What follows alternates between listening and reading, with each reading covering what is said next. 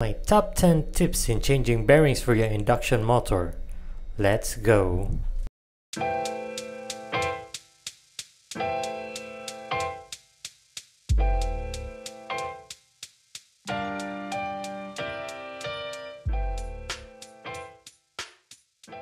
Hello there, if you are new here, my name is Mark. I am your average Electro technical officer. If you are into seafaring, electrical, or weird stuffs, welcome, because I sometimes upload videos to this channel, sharing to you on what it's like to be on board a vessel. Enough with the talk, let us get to the main topic.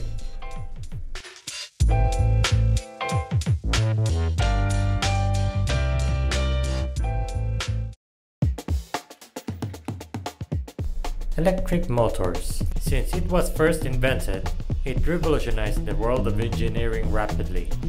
Like any other equipment, electric motors too are subject to maintenance to continue to perform to its maximum efficiency. And one of these maintenances is bearing renewal. Bearing renewal is one of the most common maintenance ETOs do on board.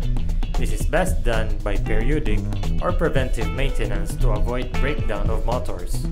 In this video, I'm going to show you my top 10 tips in changing bearings for induction motor to help you and the ATOs next to you.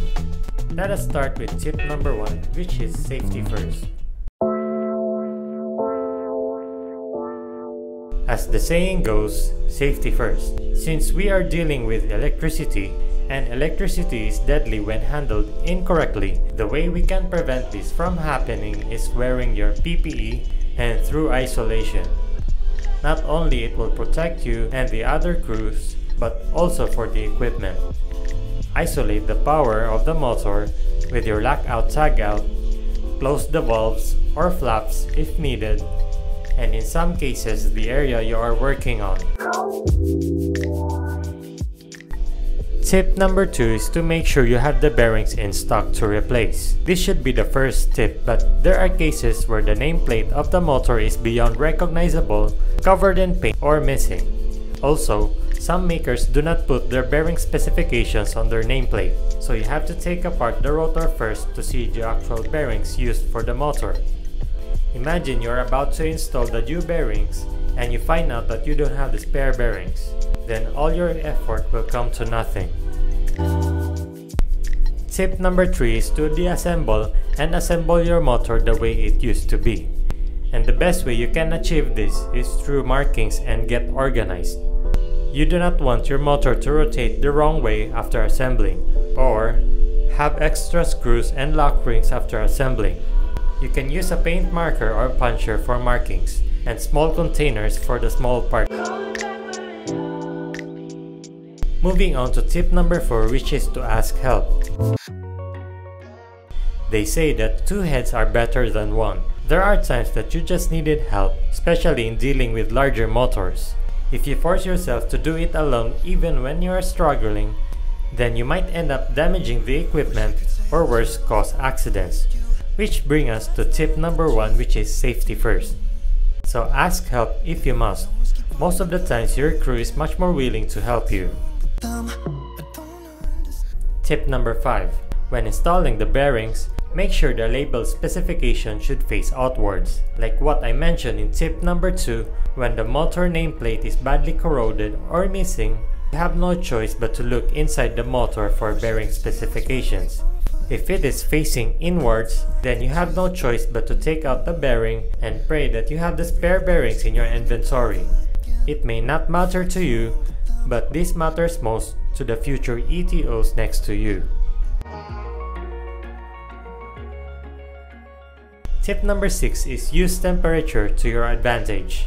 Metals expand when heated and shrinks when frozen. We knew that during our school days. What we can do is heat up the bearing and freeze the shaft of the motor to make the job easy. But be careful not to overheat your bearings. Bearings has its grease lubricant inside its shell, and it will melt if heated above 100 degrees Celsius. Tip number 7 is ready your bearing press kit. What I have here is an improvised bearing press kit. using different sizes of pipes. Here on the screen is the actual bearing press kit. It comes in different diameter depending on the size of the shaft or bearings. What it does is to push the bearings just right in the inner ring or inner race to avoid damage of the bearings. Tip number 8 is dispose your old bearings. Do not put it back in your inventory or store somewhere else just in case you might use it in the future. Almost every ship, I always have this problem, not only for bearings but for other spare parts as well. Bearings are not meant to be used again after overhaul. If you want to use it for other purposes, make a clear label that the bearing is used and store it away from your new bearings. Tip number 9 is to test your motor. You want your motor to be in perfect and ready to use condition in case of emergency. By testing it or putting it in operation, you can assure that the motor is functioning 100% or find out sooner that there are some issues with your equipment. You do not want to do overhauling again when the time the equipment is in need of use. And my last tip is to update your inventory and make requisition. This habit is good for you and the next ETO to have not a hard time. I know I don't want to do my inventory.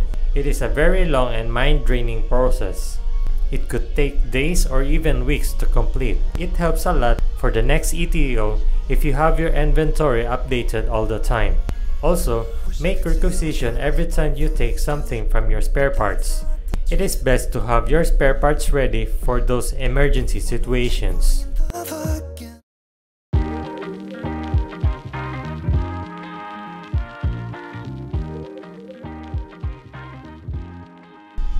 So those are my top 10 tips in replacing your motor bearings. I hope you learned something from this video and make you a better ETO. If you did, then you know the drill. Hit like, subscribe, and share. If you have any tips I did not mention, please share down below. Thanks and see you in the next video.